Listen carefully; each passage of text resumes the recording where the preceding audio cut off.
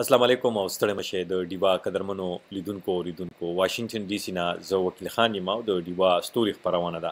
نن په دې خبرونه کې تاسو بوزو د افغانستان خوست ولایت ته چرته چې را سره دا وخت هم د سکایپ په لیکه باندې وتل شاعر چې موږ ټول پیژنو، تاسو هم پیژنې او ډیرو لیدونکو د هغوی فرمایش او خواست هم کوو. مطیع تراب صاحب دا وخت هم د خوست نه د سکایپ په لیکه باندې په دې خبرونه په دې پروګرام کې موږ سره ملمه دی، ورسره به خبرې اترې کوو، غزلې به ترې اورو، شعرونه به ترې اورو، ستاسو پوښتنې به هم ورته ږدو، کومې چې تاسو د هغوی نه کول غواړئ. زه به خپلې پوښتنې هم کوم ستاسو دپاره. دا وخت مطیع تراب صاحب موږ سره د سکایپ په لیکه باندې په دې خبرونه کې ملمه شوی دی. مطیع صاحب په خیر راغلی، ستړی مه شئ.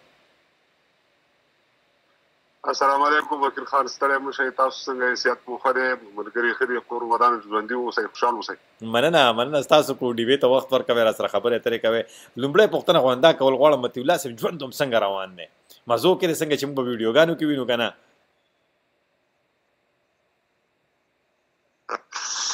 ښه دی، ژوند مې ښه دی، الله دې راته شي، بس الله راضي یم او ښه دی ژوند مې. ملګري را سره شته دی، غمونه مشکلات شته دی، خو دا خاوره ده. ښه دی انشاءالله، ژوند مې ښه دی او ژوند نه راضي یم. صحیح، ژوند هم ښه روان دی. مطلب دا دی اکثر موږ تپوس دا کوو که نه چې لکه په ویډیوګانو کې خو سړی خوشحاله ښکاري او داسې دغه وي، او بیا دغه تپوس مې په دې وجه ستاسو د مینوالو په خاطر باندې وکړو چې مطیع امید صاحب چې څنګه مطیع تراب صاحب وبخښئ چې څنګه په ویډیوګانو کې ښکاري، خوشحاله وي، کامرا بیداره وي، په شعرونو کې یو میسج وي، یو پیغام وي، نو هغه شانتې ژوند دی که نه؟ مطلب دغه پوښتنه مې دې لپاره وکړه مطیع تراب صاحب. دا یو خو داسې چې په ټوله کې وکیل خان صاحب د ټول قوم خبره وي که نه؟ قوم که لکه موږ خپېماني ورکړو چې یاره خو تاسو مړه شوئ یا تاسو برباد شوئ یا تاسو تعلیم پاتې شو، نو معنا دا چې قوم مایوسېږي او موږ قوم ته ډاډ ورکوو ولسونو ته. معنا دا شول چې هغې د خپل ژوند دپاره د خپل ویښتابه دپاره کار وکړي. البته زه هم ډاډه یم، د خپل ولس نه راضي یم، خپلو ملګرو نه، د خپل قوم نه، د خپل یارانو نه، دوی نه راضي یم. دا خلک را سره همکاري کوي او زه د خپل ژوند نه راضي یم او ملګرو نه. ښه راضي یې، صحیح. او مطیع صاحب خلک درته ډېر غوږ نیسي، خلک هم ډېر زیات اوري. ما ته ډېرو خلکو وایي چې مطیع تراب صاحب راوایي. بیا هغه یو ته ما وایي چې بار وین مې نمبر یې خو راولېږه که نه ټلیفون. ستاسو ته پته شته ستاسو ټلیفون شمېرې ما ته له کوم ځای نه راغلي دي؟ د دوبۍ نه راغلي دي. دوبۍ نه یو کس راولېږلی تراب صاحب راولې. مې په سر سترګو ولې نه تراب صاحب هم په ډیوې باندې حق دی او ستاسو سره به خامخا ملاوېږي پروګرام. مینوال هم ډېر زیات دي. تراب صاحب د دې په شا څه راز دی؟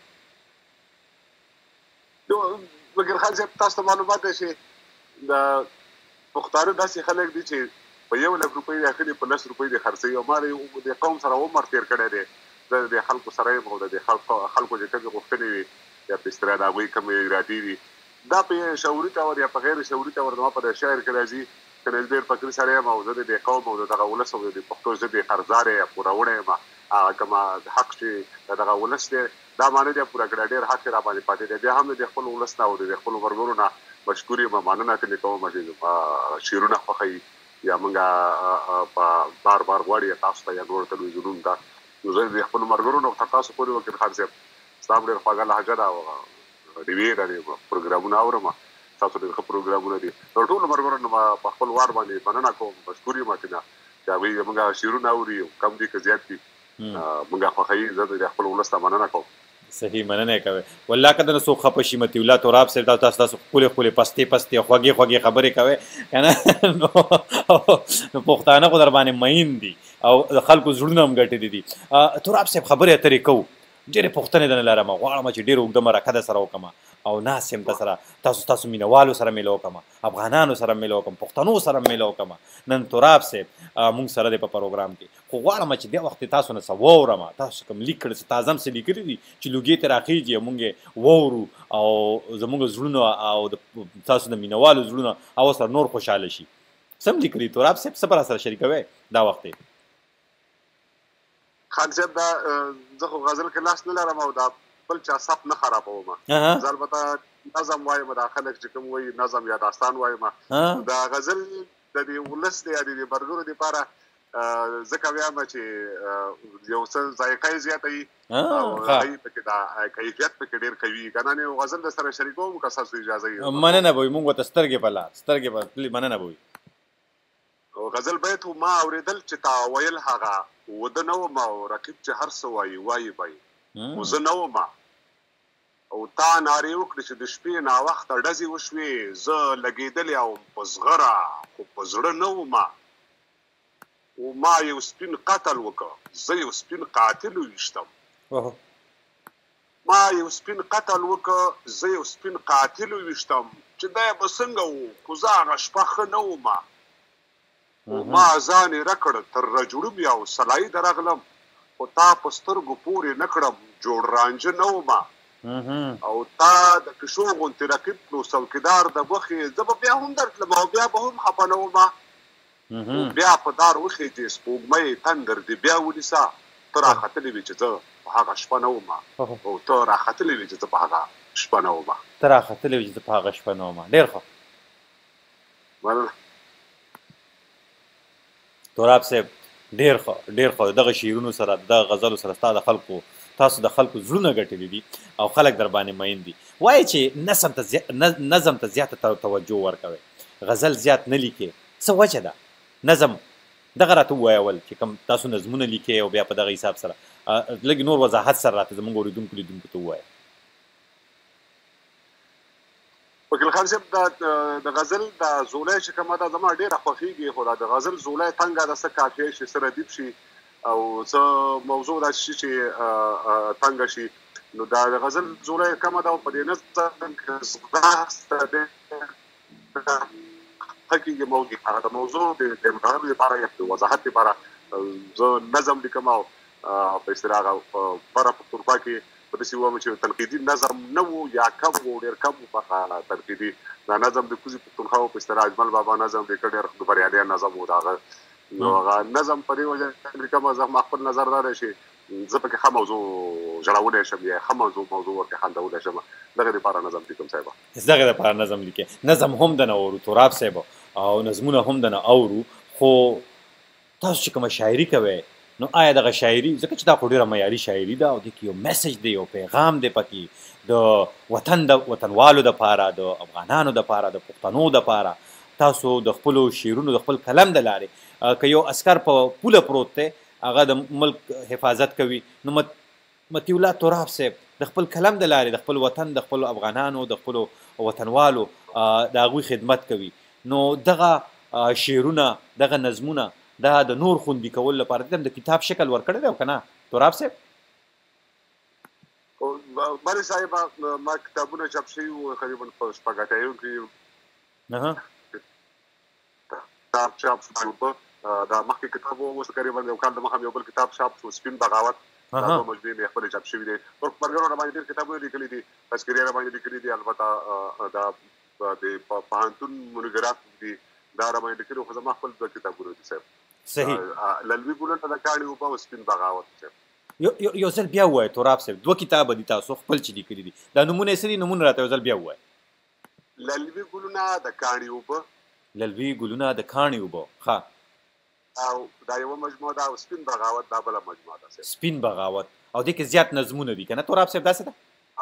دې کې ډېر کم غزل دي زیات پکې نظمونه دي صاحب زیات پکې نظمونه ذکر زیات کېږي نو غواړو چې یو تاسو وګوره چې کوم مشاعرو ته لاړ شئ پروګرامونو ته لاړ شئ خلک درته غوږ نیسي او په مشاعرو کې اکثره چې کوم دی نو ستاسو غونته وتلې شاعران یا ستاسو غونته لوی نومونه چې کوم دي نو هغوی مطلب شروع کې راشي خو بیا تاسو د اخرې دپاره ساتلي ځکه چې خلک انګیج وساتي خلک کیني لړ نه شي ځکه چې خلکو ته پته تراب صاحب به راځي تراب صاحب شاعري هم نه ده اورېدلې نو ناست وي نو غواړو چې دا وخت یو نظم وورو تراب صاحب بیا وړاندې ځو نورې خبرې کوو که څنګه نظم یو بیت و البته زه نظم لس بیت راماتېږي په هغه موضوع کې ښځه یو بیت ته هغه وایم د سړک ښوونځی برېښنا روغتون نه آبادۍ ته سلام بنګ د هر څه د پخکاندو ازادۍ ته سلام نه ښه خواړه نه ښه لباس او نه د زرو دانې سور مرچکې او سور سکړک سړې اوبه د چینې شاه حسیني شاهزماني او میرزماني ارمان دی ایمل خاني خوشحال خاني او باچا خاني ارمان دی ستار په اولو کې واخلي چنار تر سلو کالو بیا د انالحق او د سرور ناره یې وښکاري ما ته د منصور او د منظور راښکلي هغه ګاډي دانش اشنا یو رنګ لري جنګ ته د منظور روان توپ او نه توپان لري. دا وزیرستان څه داسې نه چې نن پرون وران شو. او د سواتي وزیر مسعود داوړ پښتون وران شو. خدای که سپرلی راوسته دا دښتې واښه شوله. خیر دی که کور وسو دیوالونه یې پاخه شوله. دا زغنتار موږ سره کبر دی، هغه د تاریخ جبر. دا د تاریخ جبر دی. دی له ما او زه له ده نه بېدرک یم. څه پردي و زه له خپل پښتون نه سپک یم. زه د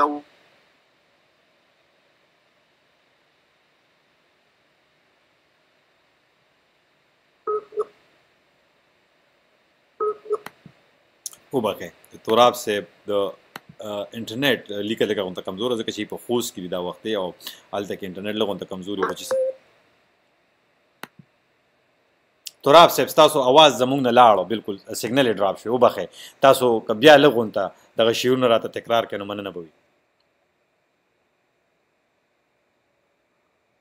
سړک ښوونځی برېښنا روغتون نه ابادۍ ته سلام. موږ د هر څه له مخه کاندو ازادۍ ته سلام. نه ښه خواړه نه ښه لباس او نه د زرو دانې. سور مرچکۍ او سوړ سوکړک سړی اوبه د چینې. شاه حسیني شاه زماني او میرزماني ارمان دی. ایمل خاني خوشحال خاني او باچا خاني ارمان دی. سر په ولو باندې بار تر سلو کالو اخیر ور واخلي چنار تر سلو کالو. بیا د انالحق او د سرور ناره یې وخاري. ماته د منصور او د منظور ناره یې وښکاري. دا غني هغه غني دانش اشنایه رنګ لري. جنګ ته د منظور روان توپ او نه توپنګ لري. دا وزیرستان څه داسې نه چې نن پرون وران شو. کور د سواتي وزیر مسعود داوړ پښتون وران شو. خدای که سپرلی راوسته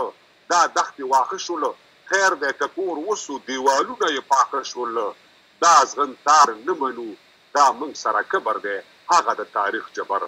دا د تاریخ جبر دی. دی له ما او زه له ده نه بېدرک یم. څه پردي و زه له خپل پښتون نه سپک یم. زه د ورک پښتانه غږ یم لا ورک یم. زه د ورک پښتانه غږ یم لا ورک یم. تراب صاحب حد هم کړی دی. خو دې ځای کې تپوس دا کولم دغه شعرونه دغه نظمونه چې تاسو لیکئ او تاسو یې وایئ، مشاعرو کې هم وایئ او په جار جار یې وایئ، مشکلات ستونزې ژوند ته مشکلې نه ګراني نه مهمه وه خان صاحب. دا ضروري وه. نه زه خو اوس دې ولس پېژندلی یم، لر بر ولس پېژندلی یم چې معنا ده چې زه د چا په سیاست او په تجارت کې کار نه لرم. البته فقط شعر وایم او دا د دې ولس قانوني حق دی د خپلې ژبې پالنه. داسې خاص مشکل چا سره نه لرم. بیا چې معنا را شوه د چا هغې مات یو څه وخت مشکل و، بیا خلکو ته معلومات وشول چې معنا را شوه چې بیا فقط شعر وایي، د نور څه سره کار نه لرم. ښه دی ولس را سره اوس په خبره پوه شوی دی. دا هم راکوي او پالي صحیح ولس پوه شوی دی، هغوی تاسو ته ډاډ هم درکوي او دغه شانتې. ښه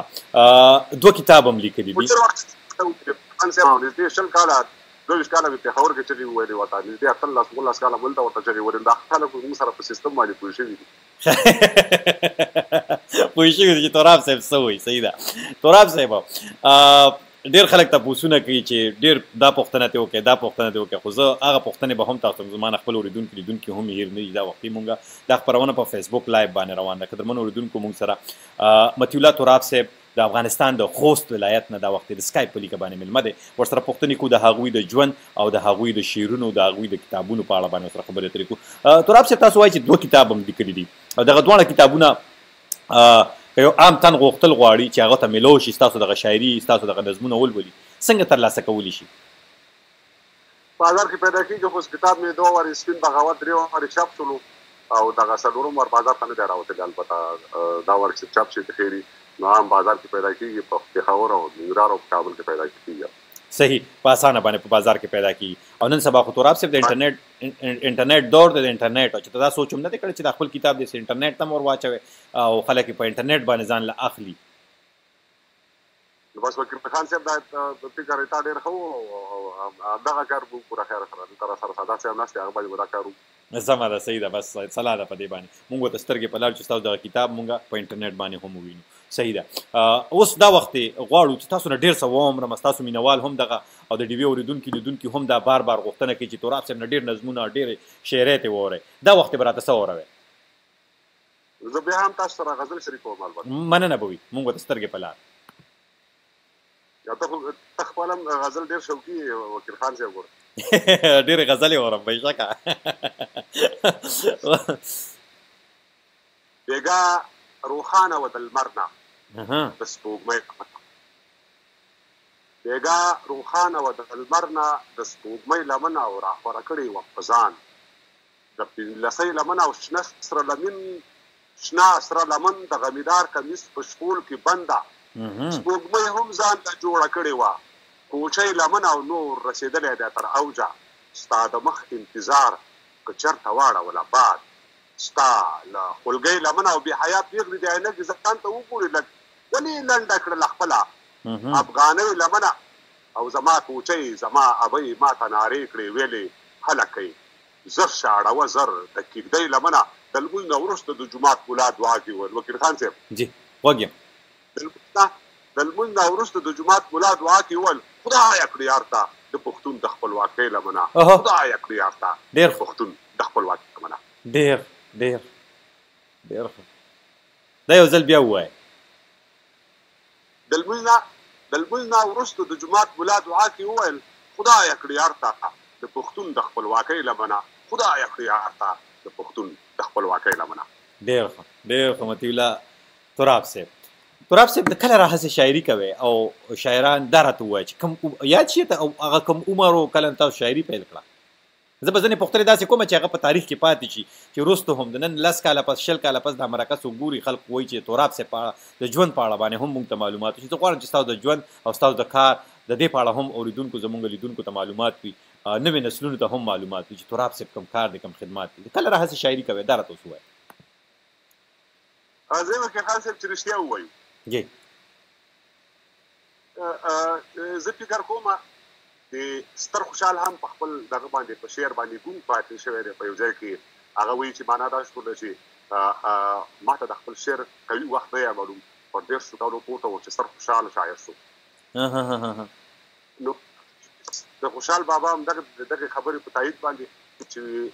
شاعران ورونو باندې بدن لګي بعضې وخت مبالغه کوي او ډېر قوي شاعر یې هغه وایي چې دا زما بیا شعر دی نه پوهېږم هغه ډېر قوي شعر دی هغه کافیه ده هغه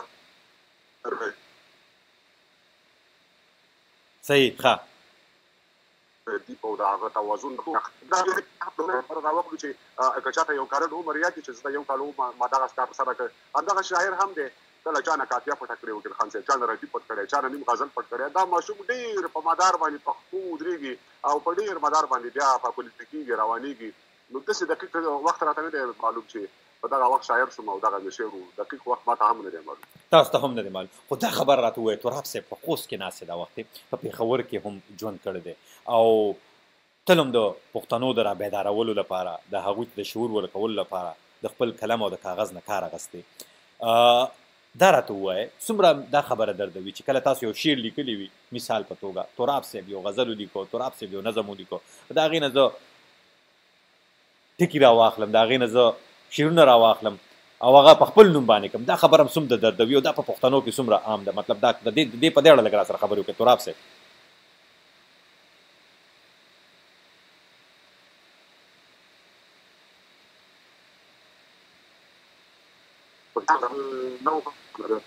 نجمو د شکل و هغه ده وویلې او معلومات د پښتنو نه سترګې شرمېږي نو غزل یا په نظم کې نوم نه اخلم ډېر خفه شوم وایه مې د مرکز هم مشران شاعران پکې ناست وو هغې ډېر پوه خلک وو تر دې پورې چې د ملایکو دا د نظم یا د غزل بابا دی دی ورکې ناست وو بیا زه پاسې د هغه نه وروسته مې همدغه نظم بیا وویل او هغه ورور نه ته مې ویل مې دا شعر زما دی دا زما دی بحث یې راسره زیات کړ ما همدغسې یو بل شی ولیکه د ملایک راته ویې ته یې ولیکه ما چې زه یې سبا لیکم سبا مې چې راوړه بیا نه و راغلی ما خپل شی ولیکه په خپل صحیح سمه ده زه به خپلو اورېدونکو لیدونکو ته وارې بیا ووایم قدمونو لیدونکو دا د وایس اف امریکا ډیوه فیسبوک لایف دی او موږ خبرې اترې کوو د مطیع الله تراب صاحب سره زموږ هغه اورېدونکي هغه لیدونکي چې اوس د خپل فیسبوک باندې موږ سره ملګري شوي دي نو مطیع الله تراب صاحب د افغانستان په خوست ولایت کې ژوند کوي او د لسیزو راهیسې شاعري کوي او تل شاعري یې د پښتنو د رابیدارولو د پښتنو د هغوی ته د یو ښه پیغام یو میسج ورکولو په خاطر باندې کړی ده د خپل قلم او د کاغذ نه کار اخیستی دی تراب صاحب پوښتنې ډېرې کېږي. خلک دا هم وایي چې تراب صاحب نه دا تپوس وکړه چې تراب صاحب خپل نوم زده څه مطیع الله تراب خو دوی لیکي. آیا دا د مطلب د شاعرۍ په میدان ته چې کله راغی نو دغه تراب نوم او یا کومې تخلص دی کومې خپل نوم دی دغه ورته لږ واضحه کړئ. مطیع الله تاسو ډېرو مرکو کې دا خبره کړې هم ده خو زه یو وارې بیا د خپلو اورېدونکو لیدونکو په خاطر باندې دا پوښتنه خامخا ځکه چې کومې پوښتنې تاسو نه کوم دا د خپلو اورېدونکو په خاطر کوم چې هغوی ته نوره هم واضحه شي. نو مننه به وي که په دې اړه ورته لږ ووایې. د وکیل خان صاحب زما پوره نوم مطیع الحق دی ښه او د وخت په تېرېدو سره بیا مطیع الله شوم. البته دا ما نه دی اړولی او دغه نوم په پېښور کې داسې تاسو بهتره معلومه ده چې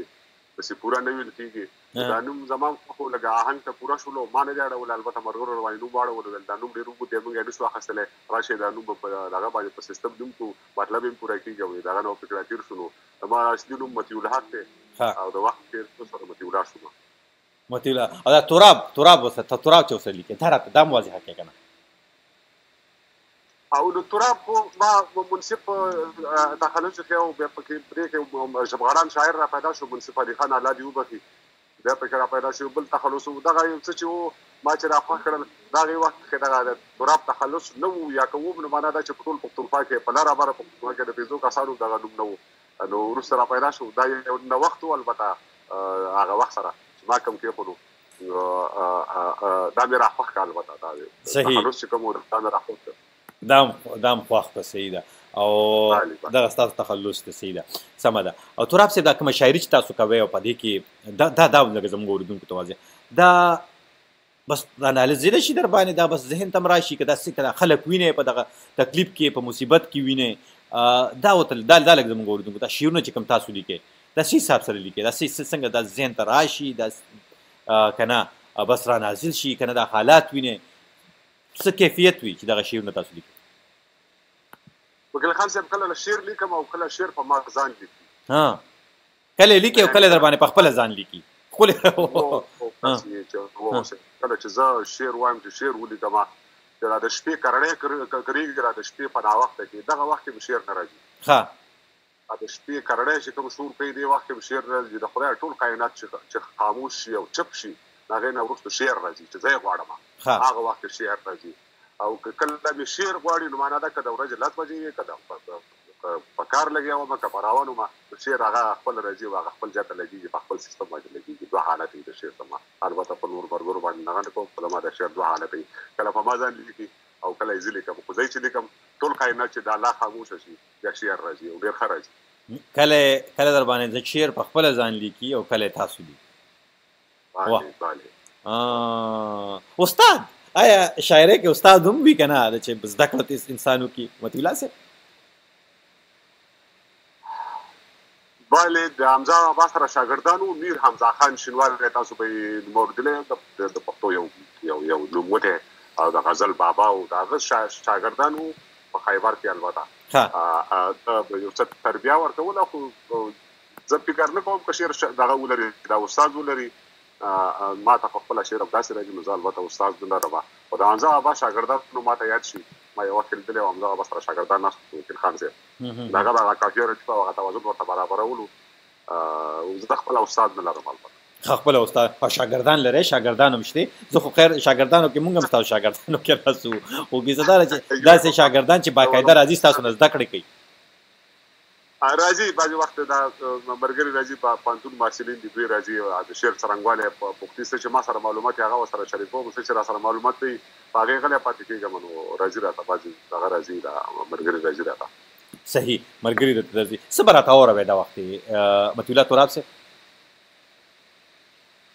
نظم غزل زه یو سپین شعر در سره شریکوم چې هغه زما انتخاب و البته د هغه وخت جی بس موږ سترګې په لار بلې د یادونو څو بسرې راته مخکې کېږي په مسکا او په خندا شي په ناڅا او په ګډا شي د ماضي په نلې سپور شه ما له ځانه سره یو څو واړه چاچکي په چاړچټکو راناتاو شي څو ګګر سرونه د همزولو چاود مخونه د غربت بلا سټلي څو کرپونکي کمیسونه یو محسن مې رانږدې شي د ګریوان نه مې کېکاږي که پوهېږم په خپل ځان چې دا خپل ځان رانه ورکېږي بیا زه هم په خپل لستوړې پوزه کش کړم په منډه او بیا موږ شو دوه ډلې بنګړیامات هلته شروع کړو ناڅاپي د سترګو رپ کې مازدیګر په ژړېدو شي د بزرګ څوکې غېږ کې بوی المر په ژړېدو شي جوړېدم په چا مین دی په خپل سر په ژړېدو شي چاته حال ویلی نه شي مرور په ژړېدو شي لمر سلګۍ وهي تمام شي تیاره غونې شان ماښام شي بیا زمونږ د کلي جونه د یو بل نه مخکې کېږي چې نارونو کې چرچڼې د پاولو غوندې شرنګېږي ناڅاپي مې یو آواز بیا په غوږو کې انګازه شي داسې نوم راته څوک اخلي خانجانیه خانجانیه په قلار قلار بیا ورشم د نارنج یو زیلی ته سره غمبورې رانه شومې او د بوڼلو کمسو واګي مې په ګوتو کې ټیکاږي وایي زه چې زه ماښام دی یو منګی را سره واخله دا څنګه وړکتوب و دا څنګه وړکتوب و واه ډېر ښکلی دا څنګه وړکتوب و او تراب صاحب دوه پوښتنې یو خو دا چې یو شاعر چې کله خپل شعر ولیکي نظم ولیکي غزل ولیکي د هغه کوشش دا وي چې چاته یې واوري بله دا وي چې د کتاب شکل ورته ورکړي چې نور هم ژوند یې وساتي بیا بله طریقه دا وي چې یو آرټسټ یو هنرمند یو سندرغاړی یو خوږې غړی والا هغه ورته خپله غړی ورکړي او سندره ترې جوړه کړي تاسو راته ووایئ سندرغاړي در پسې څومره زیات راځي درته وایي چې دا شعرونه دې راکړه دا پلاني نظم دې راکړه چې ویې ویم دله داسې کېږي که نه څنګه وي وکیل خان صاحب مالا یو وخت یو سندرغاړي زنګ ووهو بیا خو ورغلم کوم ځای چې و څونده یې زنانه وه نو باید زه ورغلی ما ته ویل چې نظم او نظم مې چې کوم ما ورته ما ته په یاد نظمونه پراته دي که په دې دې وسره چې دا ووایه بیا ما ته ویل چې داسې نظم راته ولیکي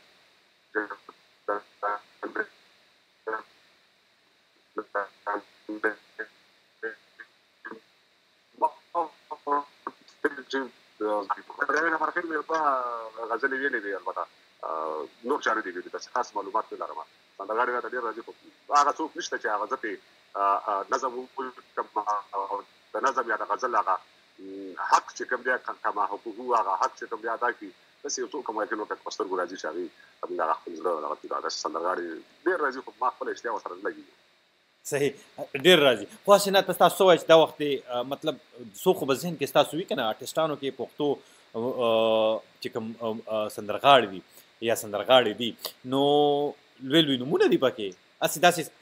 ذهن ته م راځي چې د تراب لیکلې دا شعر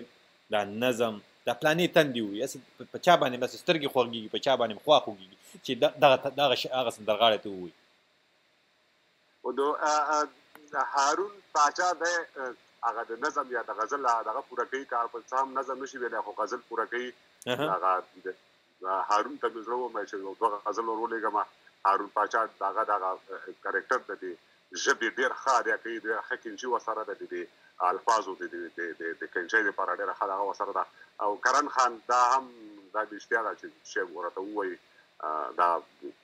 تکړه خلک دي د دې ژبې دپاره د قوم د راویښولو لپاره یا د دې ژبې کم تر کمه د هغه د حق د ادا کولو لپاره دا ما هیله ده چې تکړه خلک دي سمه ده ستاسو نه مې دا تپوس زه وکړو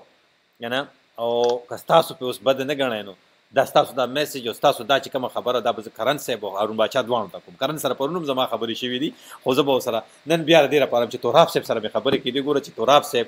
په خپله مرکه کې ستاسو نوم واغسته تراب صاحب د زړونو باچا د زړونو کې د خلکو ناست دی دا ځای وخت کې ما ته په دې فیسبوک باندې هم ښکاري چې دا خلک تا سره څومره مینه کوي تراب صاحب او لګیا دي تاسو ته چې کوم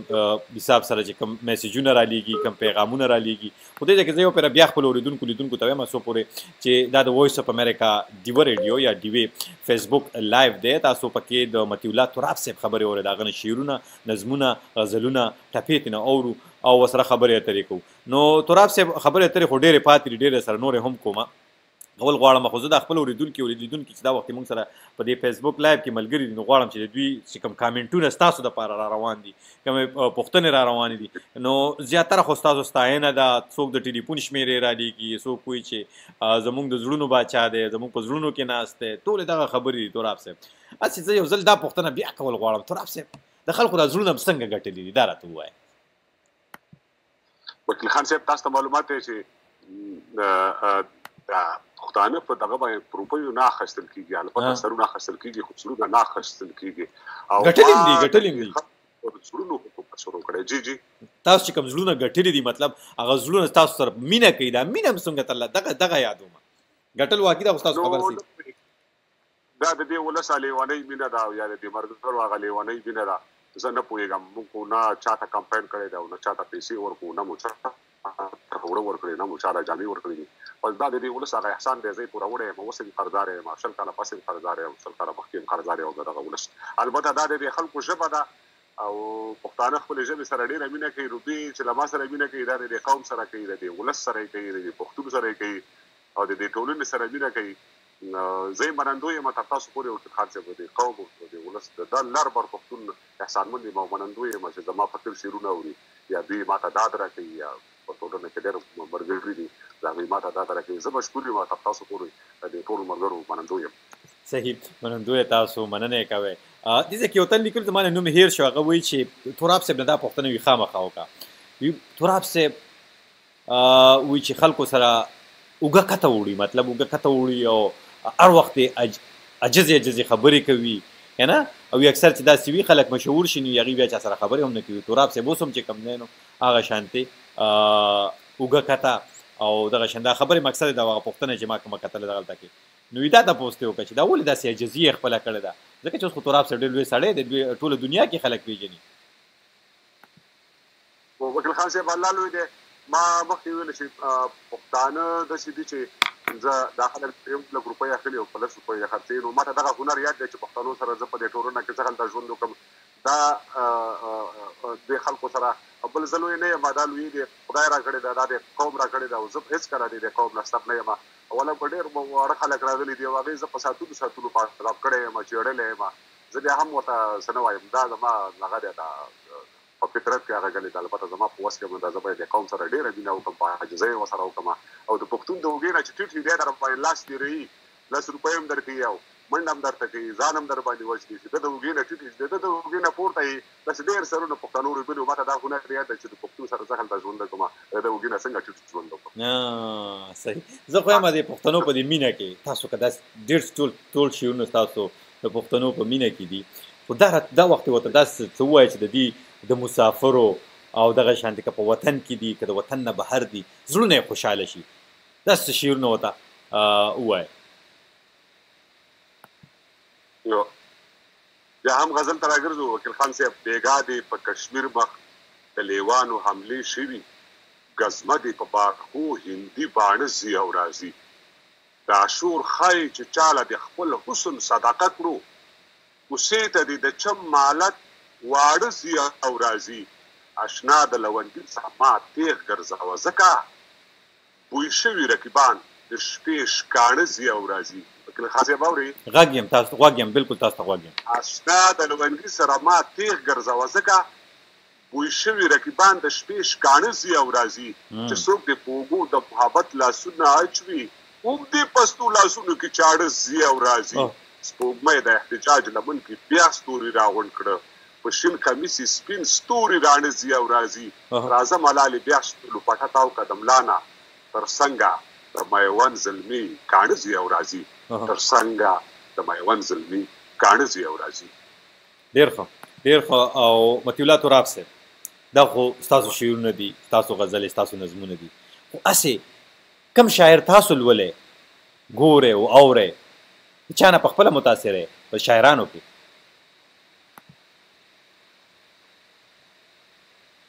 دا مهمه وه دا خان صاحب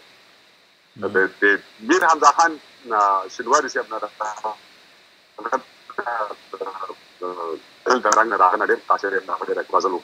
البته دلته په بره پښتونخوا کې د کاروان صاحب ښه شعر دی هغه معیار او هغه دغه یې پوره دی ما په خپل نظر باندې په کوزه پښتونخوا کې اوس دغه را پیدا شوي دا ملګري خدای لري شاهنواز باقر دی زاده دانش دی چې بل څوک را پیدا شوی دی دا هغه زما د خوښې هغه دی ډېر یو قلندري شاعر دی ملنګ شاعر دی بس ملنګ دی بونیرې بونیرې دی هغه ډېر اورم د ملګري را باندې نظمونه اوري دا قلندري خو یې خوند راکوي بونیرې صاحب. صحیح او باقر صاحب او بغزاده دانش صاحب او دا خو واقعي بلکل بېشکه او کوزې پښتونخوا ته مطلب ځای راځئ مشاعرو لالته ځای راځئ که نه؟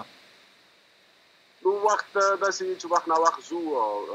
څوک مو وغواړي زه ډېر لاړې مال ته راغلی یم او دم ګړی خو نه یم لاړه دا بعضې وخت داسې چې دا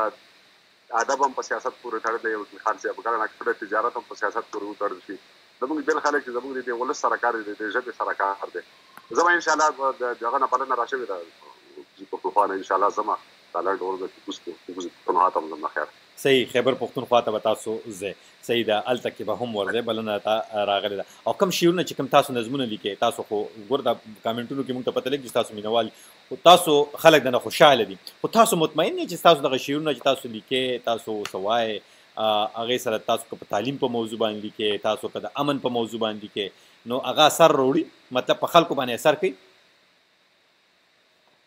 همدغه تاسو وایئ که نه دغه زما د نظمونو یا زما د چغو دغه اثر دی چې دا دومره مینوال لرم په اصطلاح په لاره پښتونخوا کې په خیبر پښتونخوا کې په فراه پښتونخوا کې دا زما د هغه چغو اثر دی معنی دا ټوله چې ما ته ډېر خلک راځي مخ ته ډاډ راکوي یو ملګري دي هغه خلک ما ته تاوانونه کوي شپې راته تېروي هلته راځي راته وړي یو ځای نه بل ځای پورې او دا اثر دی دا ښکاره اثر دی د دې قوم د دې ژبې چې ما سره خلک زموږ مینه کوي تر تاسو صحیح دغه تاسو سره مینه کوي حسنین الله ستومان دی او په هغه پوښتنه کوي هغه بار بار وایي چې دا تپوس دی خامخا زما دپاره وکړه وایي چې د مطیع تراب صاحب نه دا پوښتنه وکړې چې د شاعرۍ نه علاوه نور څه کار روزګار د خپل کور انغارې چلولو لپاره دا پوښتنه به زه داسې وکړم چې مطیع تراب صاحب د خپل کور انغارې د هغې لپاره څه وسیله جوړه کړې څه پسې چلوي څه کار روزګار د شاعرۍ نه علاوه تراب صاحب ته یو غزل و البته ترنم شوی و عشق او مستی کوه خمار کوه ژوند د هسې مه پرېږده سکار کوه نو صاحبه پرې د استخارې نه لاسته راوړم نه د شعر نه او نه د شعر د رزق ذریعه ګرځولې ده نه به یې وګرځوم او نه مې اراده ده وکړه د مصري یم د یو منطقي خپل ژوند پر دغه سیستم باندې د خپل دغه ری ستاسو په لهجه باندې د خپل بېسرتوب نه یا په خپلو د لاس په مزدورۍ باندې هغه ته خپله مزدوري کوم صرف مستریتوب کوئ د هغې په لارې مطلب تاسو وایي تراب صاحب وایي چې زه مستریتوب کوم او د هغې د لارې زه خپل کور انغرې چلوم څو وروڼه خویندې څو بچیان څو کوچنیان خپل دغه اړه باندې ورته ویل غواړئ دا ځینې پوښتنې ذات سره تړلي وي نو که تاسو ځواب نه ورکول غواړئ په هغې هم پوهېږم تاسو پوره دغه خبره هغه انګریزۍ کې وایي چې انګریزۍ په اصطلاح چې I respect that که نه نو زه احترام کوم نو تاسو که دې ځواب هو که ویل غواړئ نو ذاتي ژوند څو وروڼه خویندې چېرته وزېږېدی دغه اړه باندې ورته وویلئ زما وکیل خان صاحب شپږ وروڼه وو او څلور مې خویندې وي وزېږېدم په ننګرهار کې او لسو کالو به وم زیاتو کم دا پیښور ته لاړم دم ګډې تاسو نه چې کوم خبرې کوم دا په خوست ادبزېږه سیمه کې پروت یم صحیح خوست کې صحیح او دا خو دغه خبرې شوې او ورسره چې تاسو وایئ چې په او پیدا شوې په خوست کې زېږېدلې په خوست کې تاسو داسې وایئ که نه نه زېږېدلې په ننګرهار کې ننګرهار کې وبخئ ننګرهار کې ښه بله صاحب بیا پیښور ته لاړم داسې لس کالو به وم څه د پاسه دا پیښور ته لاړم او دا اوس په خوست کې پروت یم څومره موده په پیښور کې تېره کړه البته 22 کاله بر پیښور کې وم 22 کاله په پیښور کې او واپس کله راغلي تراب صاحب خوست ته کله راغلي 2004 کې خوست ته راغلو صاحبه 2004 کې جی جی او ژوند په کلاره دی ژوند په مزو دی دغه نو بس همدومره دی چې ځان له وګټه چې ښه په خېټه موړ شي تل پردي تالي سټل بادري نه ده خوشحال بابا وي ستر خوشحال بابا وي ځان له وګټه چې ښه په خېټه موړ شي تل پردي تالي سټل بادري نه ده حمید ماشوخیل وایي ماشوخیل بابا چې د مینت پلاو دی انخله مرۍ کې دي مینت سوکړک ښه دی په خپل شکور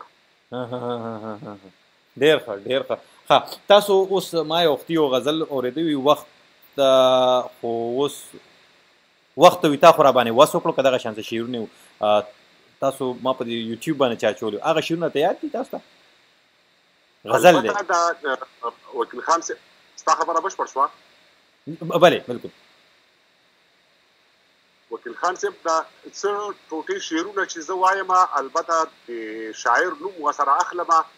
ما په غالب ګمان دا د عباسین یوسفزي دغه دا شعرونه و ما ته چا میسج کړي و زما ډېر خوښ شول زمانه دی دغه په نوم یې اوس هم وایم ښه دا د عباسین صاحب دي وخت یاغي یا د خودسر سره مې وجنګوه او چېرته قسم د زورور سره مې وجنګوه ما له د خپل فاهمت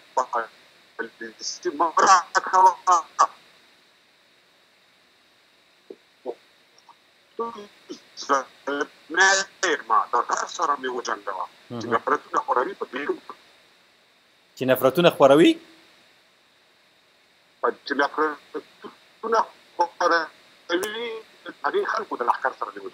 د هغې خلکو د لښکر سره دا عباسین صاحب دي خو زه هغه یادوم هغه شعر یادوم هغه غزل یادوم وي وخته تا خو وس وکړلو که نه بله وخت تا خو ډېر ښه وکیل خان صاحب مننه دا زما بیتونه زما ورپته وخت تا خو وس وکړلو ورک دې کړم بیا دې کړم خزان خورې خزلې شوم زه د خپل خالق په پیرزوینه بیا تخم و راشین شوم پاپلې شوم دا لوړ دې ژورې پر ما ډکې دي بیا هغه پښتون ولې کابل شوم واه ډېر ښه ډېر ښه ډېر ښه او تراب صاحب تاسو وویلې تاسو چې کله هم وختي تاسو د رحمان بابا حمزه بابا دغه شانتې د عباسین صاحب دا ذکرونه چې تاسو کوم شعرونه وایي نو نومونه مو سره واغستل چې دا د پلاني شعر دی او دا د پلاني شعر دی خو د بده مرغه ډېر کم خلک داسې کوي تاسو په دې اړه څه به وایئ چې د بل چا شعر اغستل یو خو یو رقم زه بار بار مونږ چې مونږ سره پوهان راځي مشران راځي دا خبره خامخا ده پوښتنه دی یو رقم غلا وي چې چا نه پیسې پټې کړي څوک د کالي پټ کړي یا څوک ګاډې پټ کړي نه خو دغه غلا شوه خو د چا نه شعر پټول او د چا شعر په خپل نوم کول دا څومره یو شاعر دردوي دا درد دی په دې باندې هم لږ پوه کړه زموږ اورېدونکي به پوه کړه ورته ووایه یعنې که د یو چا نه څوک یو 15 کلن ماشوم پټ کړي چې هغه مور غواړي او هغه صاحب اوبه غواړي یا ډوډۍ غواړي او هغه په هغه د مور په هغه لاهو په لهجه باندې ډېر ښه پوهېږي او تاسو وګورئ چې د هغې مور او د هغې پلار به څومره ناقرار وي چې د هغې زوی ورک شوی دی نو زه فکر کوم که د شاعر شعر هم دغسې دی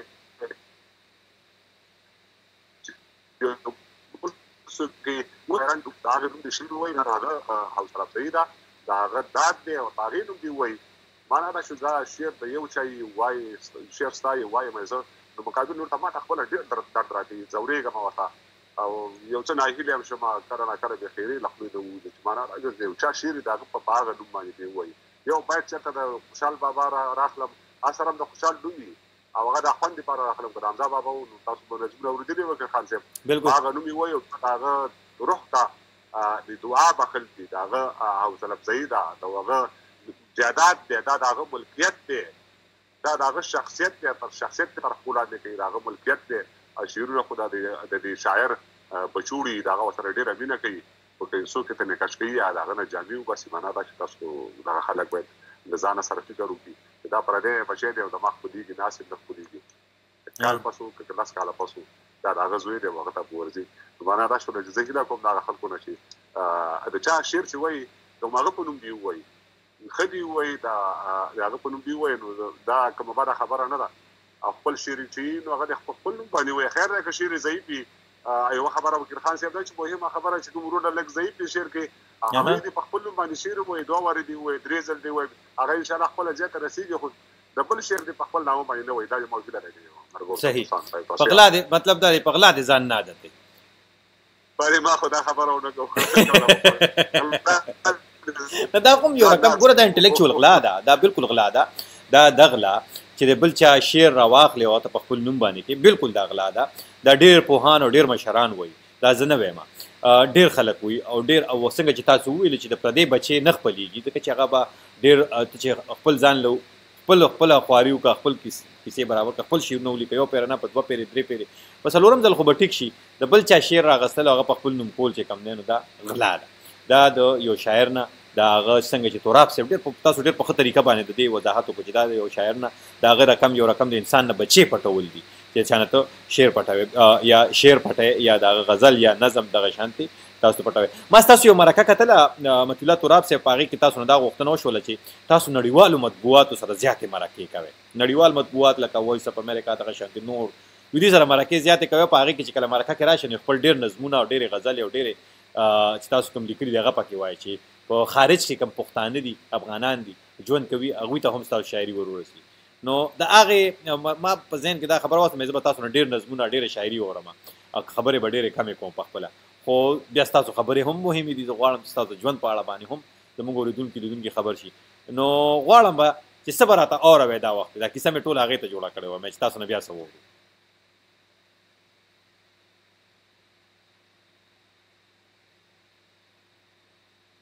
تراب صاحب انټرنیټ لږ غونته کمزوری دی د هغې لپاره زه خپلو اورېدونکو نه بخښنه غواړم تراب صاحب زموږ غږ درځي تاسو ته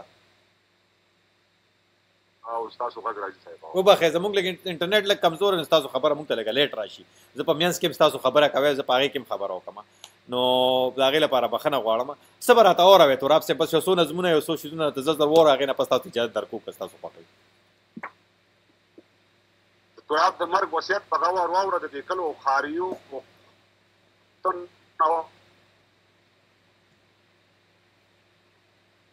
تراب صاحب اواز هم بیا لاړه وبخښئ زه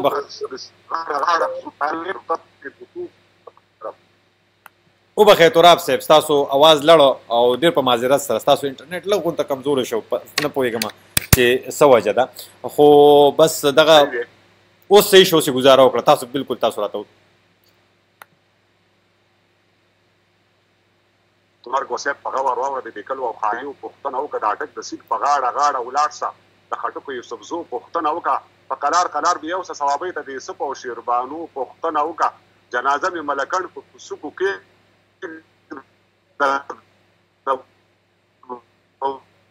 مندو باجوړو پوښتنه وکړه په مزه خلیل او داودزي په ما خبر کا د ادب او د درخو پوښتنه وکړه پیښور د رکو هاټ در نهیر نشي د هنګو د دواو پوښتنه وکړه او زه پټل زما د مرګ یوه ټپه شه د میرلې د ورشو پوښتنه وکړه چې د بنو مازدیګر در نهیر نشي د وزیرو او بنوڅو پوښتنه وکړه چې د کټې او چمن په لاره ولاړ شي د کاکړو د پټکو پوښتنه وکړه دا په بیړه راشه کور بخور ته د هغې د سرو لاسو پوښتنه وکړه نو هلته زما د ادبي سنګر یاران دي په صده کې د هغو پوښتنه وکړه زه بنګه خالي شیرزو یو روږزو ته د توتکي د چنارو پوښتنه وکړه د پکتیا ټولو قومو ته لاس اوچت کړه د منګل او د زازو پوښتنه وکړه د تراب په تورو غرونو به راواوړې د خیبر د افریدو پوښتنه وکړه د خاطرو په خاطرو کې د حمزه د تاتارو پوښتنه وکړه د سلمان په جیګو سکو سلام وایه په سلمان کې د تپو پوښتنه وکړه هزارنه او باساور نه چې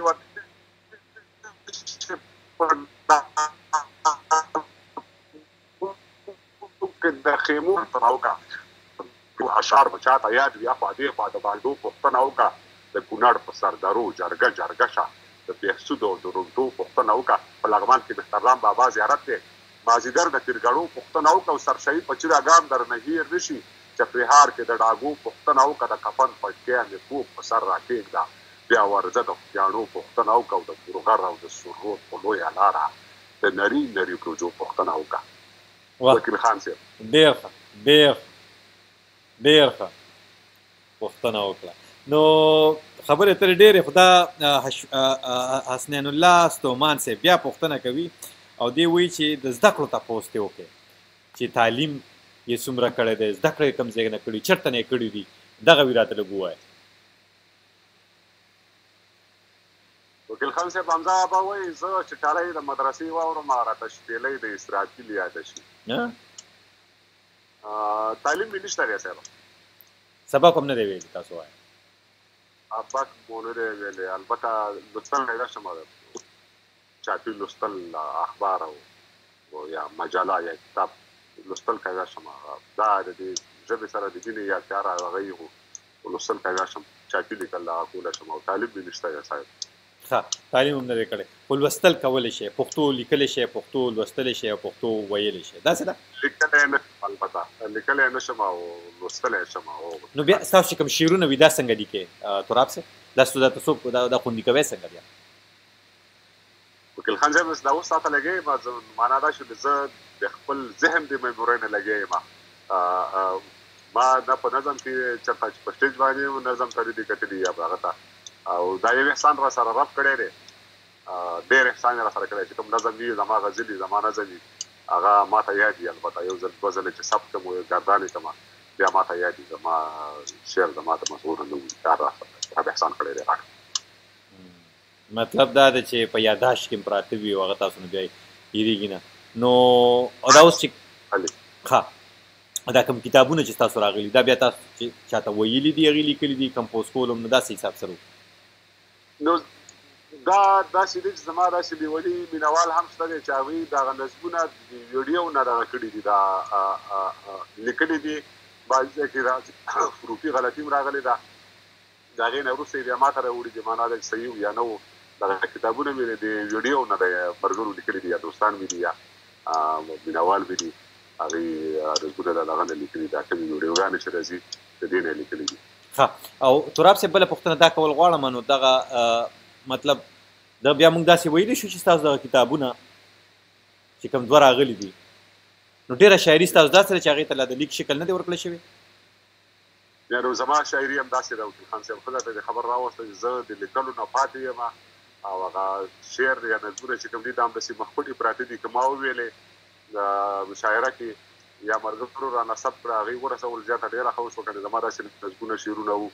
نظمونه ډېر بریالي نظمونه وو هغه د ژبغړان شعرونه وو هغه رانه پاتې شول داسې مخپټې پاتې دي داسې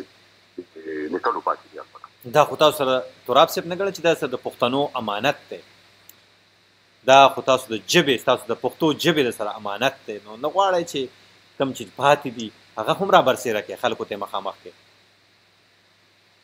نو اوس راته یې ملګري ویلي هغه راته ویلي چې زه ته 3 میاشتې ځان وقف کوم کوم نظمونه چې دي دا زه ټول لیکم البته چا راته رسمونه کړې ده انشاءالله دا په لنډ وخت کې خدای کول چاپ ته ووځي الله دې وکړي چې داسې وي او د تعلیم په موضوع لیکنه کوئ ځکه چې پښتنه سیمه که په افغانستان دی او که پاکستان کې دي تعلیم ته ډېر اړتیا لري ډېر ضرورت دی د موجوده وخت په تعلیم باندې لیکنې کوئ زه البته دغه هم لیکم دا وکیل خان صاحب مقالې لیکم کتابونه راته راځي دا اوس هم راسره یو له پیښور نه کتاب پروت دی او دوه راسره د برې پښتونخوا نه پراته دي د ننګرهار نه بس دغه خاورې خټې دي نو زه یې لیکم ورته دا ښه راځي نو چې دا نور خلک کتابونه راوړي اوس هم راسره 3 کتابونه پراته دي مقالو باندې د مقالې هم لیکم کتابونه بس چې هر څنګه یې هغه بیا راځي او ما شی ولیکم یا څه راته راځي چې هغې لیکي بیا ځان سره کوم ملګری چې راشي هغې ځان سره لیکي بیا ځان سره وړي خو چې وړي نو دا خو ورسره لیکي چې دا د مطیع تراب صاحب لیک دی صاحب دا ورسره لیکي باقاعده کوم کتابونو ته چې ما مقالې لیکلي دي هغې باندې باقاعده نوم راځي هغه دا پیښور کې مې اسان کې لیکنه وکړله او ډېره ښه راغله باید کلو ما باید نورې د هغه ته مې لیکنه وکړه ډېره ښه راغله برم لیکنه کوم دا به خلي زه خو لیکل نشم کولی او هغې ته وایم چې دا شی لیکه نو به ښه به راځي نو ملګري مې خوښوي چې مقاله دې هم ډېره ښه ده نثري لیکل صحیح ښه په تعلیم باندې چې رستو کوم لیک کړی هغه خلک زموږ اورېدونکو سره شریکول غواړئ یا داسې کوم درته یاد وي شعرونه ته یاد وي خپل په تعلیم باندې کوم نظم وي کوم تاسو یا کومې خبرې تاسو لیکلي وي او کول یې غواړئ نو مننه به وي که دې وخت کول غواړئ که یاد وي تعلیم نه دی کړی او البته د ژوند د ټولو نه یو لوی افسوس چې کوم دی یا ارمان چې کوم دی هغه زما د تعلیم دی چې باید ما تعلیم کړی وی او کم تر کمه چې دومره مې کړی وی چې کم تر کمه مې د خپله ژبه لیکلی شولی نو دغه یو هیله وه زما په تعلیم نظمونه نه لرم تعلیمي نظمونه ولې چې ما تعلیم کړی نه دی معلومات نه کېږي چې معنا ده چې زه به څه شی لیکم تعلیمي نظمونه لطفا نه لرم صحیح ده سمه ده خو تاسو وایئ چې دغه مې ارمان دی او په دغه مې په ذهن چې کاش ما تعلیم کړی وي او تعلیم ضروري دی ډېر زیات د موجوده وخت او د موجوده وخت د زغل لپاره دا تراب صاحب هم مني ټول یې مني تراب صاحب په تلو کې مهم ځای ته خبر راوستله د تعلیم اړتیا ده شدید اړتیا ده لکه څنګه چې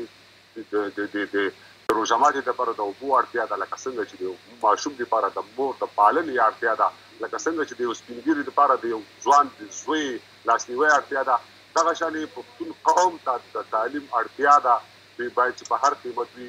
تعلیم دې ترلاسه کړي والد تعلیمونه وکړي د تعلیم سخته اړتیا ده تعلیم ته سخته اړتیا ده احمدزی قراره باغ وایي چې هغه شعرونه به تراب صاحب راته ونوي زه ورته خواست کوم چې تراب صاحب پکې وي ما مې د مور د جنازې کټ ته اوږه ورنه کړه. ستاسو دی دغه چې خدای به زما زه دې راضي وي که نه نه پوهېږم. استاد باید درته زه ووایم میندو به هم د فرښتې په شانتې مور لره د مهربانې عاطفې په شانتې مور لرله. ما به د شپې څو وارو په څو وار ډوډۍ غوښتله ګوړه مې هم د روغ جواري سره چکۍ غوښتله. که له اسمان و که له ځمکې که به وو که نه ما د شیدو تروو مستو هره کړکۍ غوښتله. خو یوه شپه هم داسې راغله چې دا هېڅ هم نه وو چې ما د نور کله په شان په ژړا پیل وکړ. ښه راته یاد دی چې ما هم ژړل او دې هم ژړل. زه خو د خپلې لوږې اور په سر اخیستی وم. خدای زما د لوږې اور کې سوځېدله ما ته. ما نن د هغې فرښتې کټ له اوږه ورنه کړه. ما مې د مور د جنازې کټ له اوږه ورنه کړه چې خدای په زما ځینې راضي وي که نه نه پوهېږم. ما ته به یې غېږه کې پناه لکه سپین غر راکړه. ژغورنې لاره به یې رسا لکه د لمر راکړه. پټ د پړونې په مرچل کې مې د خپل څارلو له دې مرچله په امان مې ټول وطن څارلو. ما نه کشران زما همزولي دي که اته سپین شوي. خپله مې هم د ګیرې ګډ بلا ویښته سپین شوي. اوس هم عادت یم په تیاره خونه کې چغې کومه لکه ماشوم په خونه کې چغې کومه. مور یې اوبه راکړه زما ګوړه جواری دې څه کړو. هغه زما د پښې ګوره او تاویزګی دې څه کړو. د چپ شه مسافر ناست مې په مخ تېر شي. لکه د مور یو مرور لاس مې په مخ تېر شي. هېڅ بهانو د بهانې کټ له اوږه ورنه کړه. ما مې د مور د جنازې کټ له اوږه ورنه کړه چې خدای په زما ځینې راضي وي که نه نه پوهېږم. مننه وکیل خان صاحب. ډېره مننه مطیع تراب صاحب. پروگرام وخت هم بالکل سر ته رسېدلی دی. تاسو ته به اجازت هم درکړو خو په تلو کې غواړم چې یو څو شعرونه یو ځل بیا د مور د جنازې په اړه خو تاسو ویلي دا د یو لیدونکي خواست او فرمایش و تاسو پوره کړو د هغې لپاره مننه کوو. خو په تلو کې بس څه داسې کوم هغه شعرونه وي چې هغه به تاسو ویل غواړئ او هغې سره بیا تاسو ته مونږ اجازت هم درکړو. ژبه مې داسې په زخمونو کې خوله پرته وي لکه چې شمع خپلو وینو کې اوده پرته وي. او زه د وطن هر یو پرېوتی دیوال داسې ګڼم لکه چې ما ته د ظلمي ورور جنازه پرته وي. خپل سرنوشت او عاقبت ته چې نظر کوم لکه په دښته کې چې بې شپونه رمه پرته وي. ما د هر زخم هره څړیکه داسې ولوغړوي.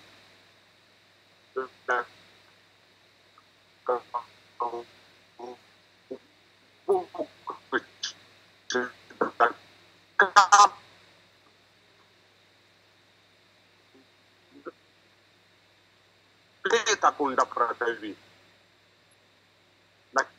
ځیګیدل کې لکه چې څنګه د زاهد خوله کې توبه پرته وي داسې مو وخوړو د خلکو مال په زور توبه لکه تر مخکو غنیمت او یا ولجه پرته وي. ډېره مننه کوم ستاسو مطیع الله تراب صاحب. تاسو مونږ ته وخت راکړو را سره خبرې اترې وکړلې د خپلو اورېدونکو او د خپلو مینهوالو د ډیوه اورېدونکو سره مخامخ شوې. نو ډېره مننه کوم ستاسو تر دې دمه چې ډیوې ته هم وخت ورکړو را سره خبرې اترې وکړو. یو جهان مننه. وکیل خان صاحب خوشحاله اوسئ. مننه خوشحاله اوسئ. ښه وخت ولرئ. ډېره مننه کو قدرمنو لیدونکو او اورېدونکو. دا و مطیع الله تراب صاحب افغانستان د خوست ولایت نه مونږ سره ملګری شوي. د هغوی د ژوند په اړه تاسو خبرې اترې واورېدې. د هغوی نه هم شعرونه واورېدل نظمونه هم ترې واورېدل. او تراب صاحب دا خبره ډېره مهمه چې تعلیم ته اړتیا لرو او واقعي چې پښتانه تعلیم ته اړتیا لري. دا پوهان هم وایي مشران هم وایي. نن تاسو د تراب صاحب نه هم واورېدل. نو د پروګرام کوربه زه وکیل خان به تاسو نه اخلم اجازت او دا پروګرام به تاسو ته یو خاص کوم چې د خپلو ملګرو دوستانو او خپلو خپلوانو سره خامخا شریک کړي چې هغوی هم د تراب صاحب د ژوند د هغه دغه شعرونو نه نور خبر شي او دغه شانتې هغه مسافر چې په خارج کې ژوند کوي نو د هغوی دا فرمایش هم پوره شو چې تراب صاحب دې د نړیوالو مطبوعاتو سره مرکه وکړي خبرې دې وکړي شعر نه دې وکړي. وبخیر لږ د تکنیکي مسله وه د انټرنیټ خو د هغې موږ سره حل نو بس موږ کوشش وکړو چې تاسو ته تراب صاحب خبرې په ښه ډول باندې ورسو. خو فکر کوو چې مرکه او د تراب صاحب خبرې ستاسو په ګټه باندې پرېوځي. زه وکیل خان تاسو نه اخلم اجازت چې چېرته هم یې بریالي اوسئ خوشحاله اوسئ. د لوی الله په امان.